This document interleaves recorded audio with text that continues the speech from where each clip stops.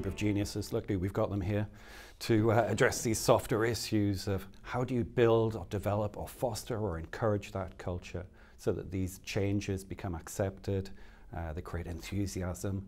I'm sure you've all seen examples of what to do and what not to do. Any war stories you'd like to share about fostering culture? I guess I'll just jump in. I think there are lots of smart and good IT leaders in this room and about today, and no doubt you will probably have an IT team, a technology team that wants to keep pushing, is engaged, is really interested in trying new things. People entering technology careers today, if you're not a kind of a learner by kind of natural behaviour, you're potentially making the wrong career choice with the rate of change. I guess I see the bigger challenges around true transformation is where you're trying to foster a culture across silos. So less potentially worried about, I mean, don't get me wrong, you will always have those looking after legacy systems and whatnot. There's potentially some hidden boroughs of kind of pets and cattle type mentality. But I think the biggest challenge around transformation fundamentally sits with the changing culture that has to be driven across departments, not just in terms of different lines of business that consume IT, but other general and administrative functions that enable the business to run faster, and also the cultures around decision making.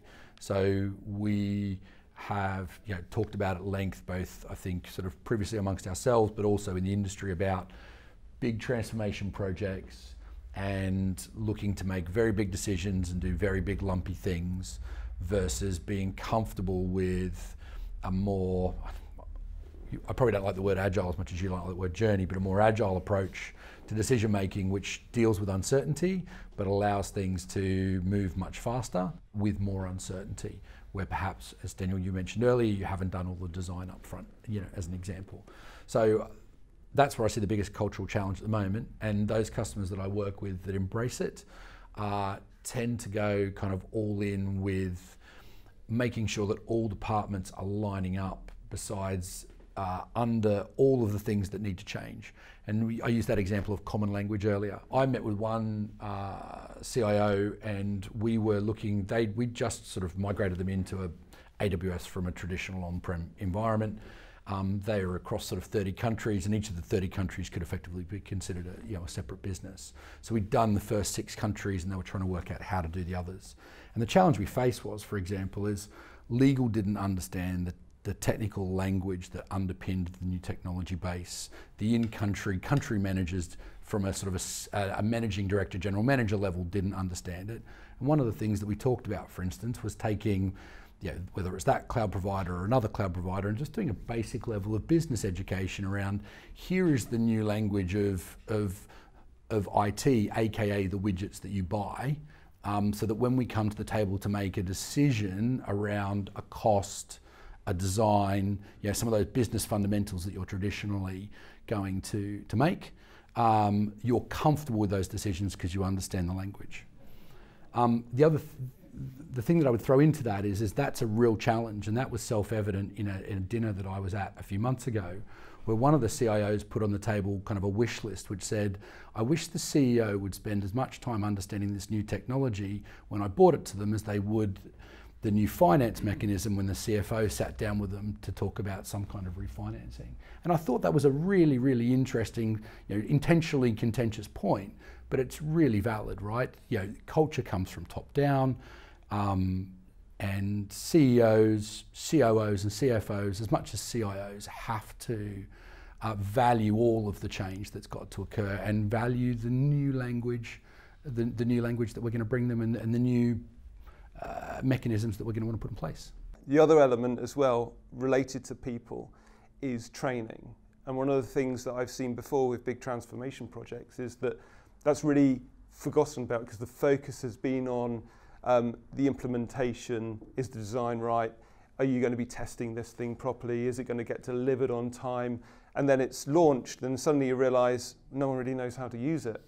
That has to be absolutely fundamentally part of the project plan to cover off those sort of important people issues. I want to pick up on that really interesting point around you launch something and no one knows how to use it. And there's a push and a pull to that, in terms of you could deliver all of the training in the world and it doesn't go in, or people turn up and they check off, check out, they hop on their phone, they do email while they're in the training. So you've done all of the things that the textbook says to do. The biggest challenge that you have is making them want to be trained, making them buy into why for them personally, on a very personal level, for that new system.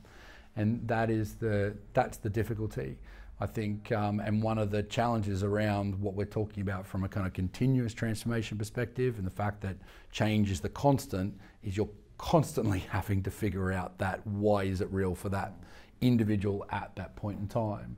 Whereas when we used to do sort of the larger big bang stuff, you'd figure it out once and then you would just drive that for 6 months, but you're almost having to figure out that new benefit paradigm every month, every quarter.